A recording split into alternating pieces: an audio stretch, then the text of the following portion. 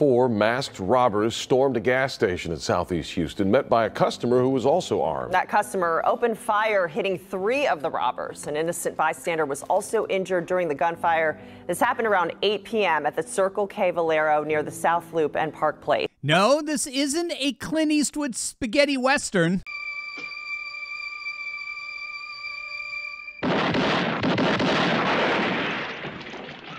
No, this actually happened. One citizen shot 3 would-be robbers and gave us all a masterclass on the sanctity of self-defense and the Second Amendment. This all started when those 5 robbery suspects walked into this store last night. They came up here, one of them waiting out in a getaway car, while 4 others walked in the store with masks on and began demanding customers of their belongings at gunpoint. The suspects are believed to be young men and possibly juveniles. They say the suspects walked in there and gunfire was, and at some point a man inside the store pulled out his gun. That was a customer. Gunfire was exchanged, and APD says 3 out of the 4 suspects inside the store were hit by bullets. An innocent bystander was also struck by gunfire, but it's unclear who shot them. We believe another citizen that was inside the store was armed, and he proceeded to discharge his firearm at the suspects. At that time, the suspects, 3 of the suspects that had entered the store out of the 4 were hit by gunfire. During the time of the shooting spree, unfortunately, a bystander got hurt. However, it is unclear from which party.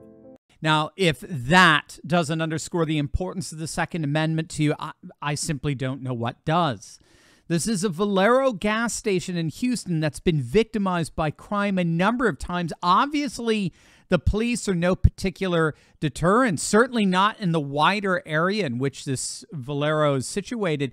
And you may not know this, but the police are not even responsible to stop a crime in progress. The courts have ruled rather consistently on that. They're responsible to investigate, to apprehend, but not actually stop criminal activity. That responsibility belongs solely to you and me. And more states are taking that responsibility very seriously. Florida recently became officially the 26th state to recognize and defend constitutional carry.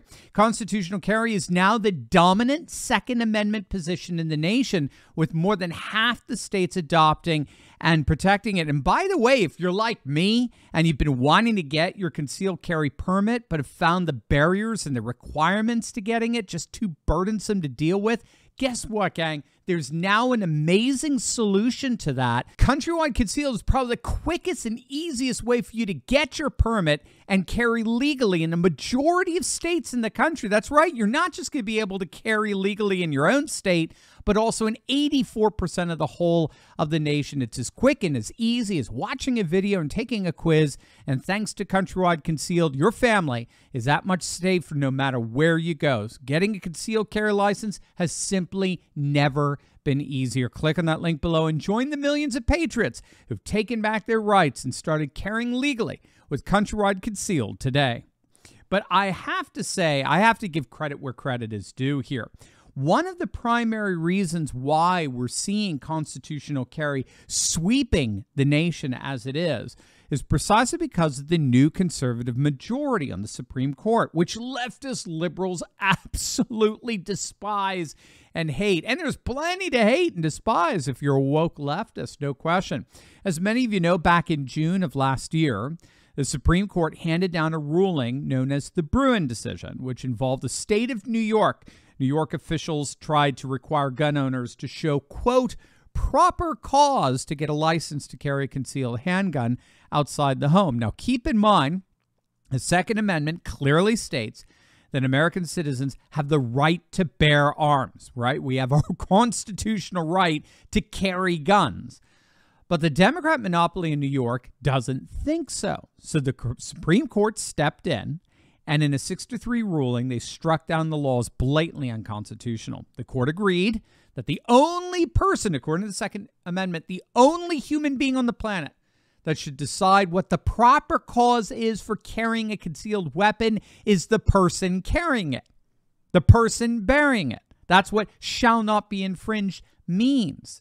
And so the Bruen decision has been absolutely flipping liberals out ever since. And that's because it's officially overturning all of these lower court decisions that were upholding restrictive permit requirements for concealed gun carry. But that's all falling apart now, even in the bluest of blue states.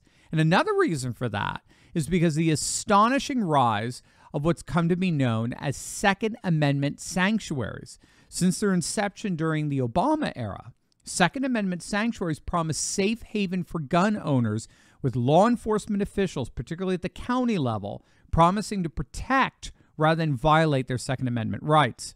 Since their inception, Second Amendment sanctuaries have exploded across the nation, such that today, the vast majority of all counties in our country today have officially designated themselves Second Amendment sanctuaries. Nearly 2,000 of the just over 3,000 counties in the nation have designated themselves pro-gun counties. In addition, countless sheriffs across the nation have pledged to uphold the Second Amendment, including every single sheriff in the state of Utah.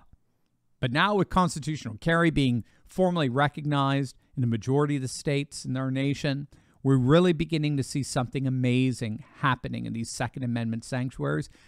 In effect, they're becoming the default law of the land, even in the bluest of blue states like we're seeing with New York.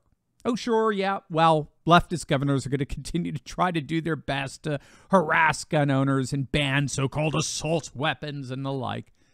But those days are clearly beginning to wane, especially given that the Supreme Court has become the most powerful Second Amendment sanctuary of them all. An era of constitutional carry is rising. Gun-confiscating liberals have officially lost. Hey gang, if you want to connect with more courageous patriots and start taking action and organizing, be sure to join my Telegram group. I post the latest breaking news I find interesting and chat with my favorite patriots around the country and even the world. Click the link in the description below and join the conversation today.